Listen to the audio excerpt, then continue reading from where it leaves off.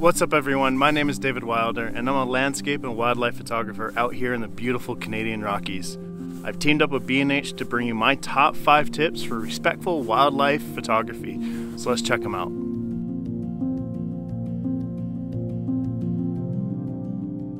Alright, let's start things off with tip number 1, and that's to use a telephoto lens. When it comes to wildlife photography, we want to give them space and respect their habitat. We want to impact them as little as possible. The photos you see in magazines and from your favorite photographers are likely shot on a telephoto lens. Who knows when that animal last hunted and had a meal? We don't want to be the thing that prevents them from catching the next one. Could be devastating. So a telephoto lens allows you to stay far away but get those close-up shots that you love. Now they come in all sorts of sizes, all sorts of budgets. They even go from zoom lenses to fixed focal lengths. Like the Sony 200 to 600 allows me to change my focal length and get different compositions. A fixed prime focal length can give you more light in those darker situations. They both have their merits and their drawbacks. Do a little research to find your favorite lens. Alright, tip number 2 is do your research. Everything from photo technique all the way to about the animal you want to photograph. We want to know what its habitat's like. What is its daily habit like?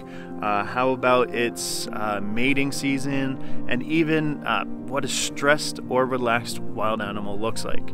This allows you to keep that animal safe, yourself safe, and know where to be for those photos. As an example, out here in the fall in the Rockies, our elk go through rut season where the males get really aggressive. So you want to make sure that you're extra cautious around them as well. It gives you that opportunity to see them fight over the harem, which is pretty cool to see.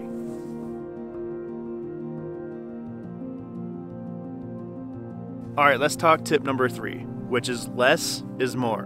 What do I mean? I mean less sound, less motion, and less scent. Wild animals, their senses are extraordinarily more sensitive than our own, and they can hear things, smell things, and see things from much farther away than we can. So first, if you have a camera that supports silent shutter, use it. That'll allow you to take those shots and not disrupt those moments where the animal might look up because it hears the clacking of your shutter. Less motion. The best thing you can do is blend into the background using camouflage or improvised blind to be able to sit back and let the animal move around and become more natural. If you're moving around, it's going to look at you more than doing what it wants to do.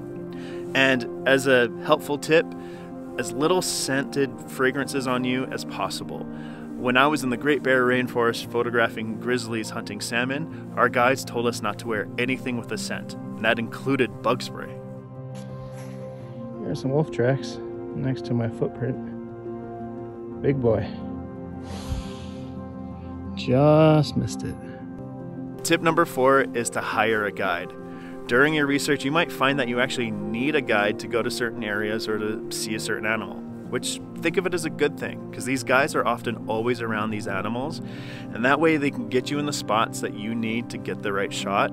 And they also know what a relaxed animal looks like or what a stressed out one looks like, and so this keeps you safe and it keeps them safe. Whether it's safaris in Africa or polar bears in Canada, guides are a great way to make sure you get your dream photo.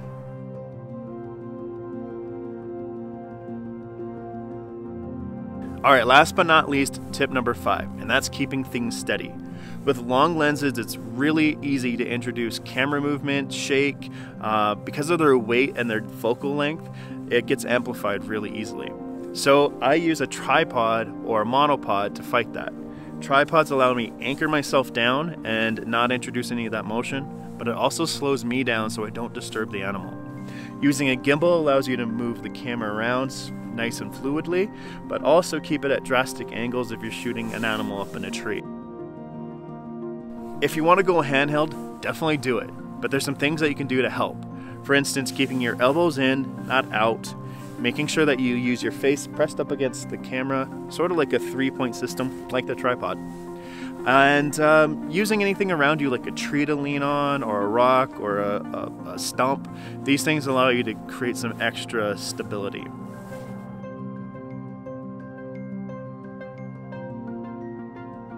so that wraps up my top 5 tips for respectful wildlife photography. I hope these tips help you capture shots that you've been dreaming of. If you have any questions, throw them in the comments, and I want to say thank you to B&H for allowing me to bring these tips to you. Now, if you want to check out some more of my work, prints, and workshops, check out my website, davidwilder.ca, or any of my social media like Instagram, Twitter, Facebook, TikTok, YouTube, all of them. It's at David Wilder Photo. Take care.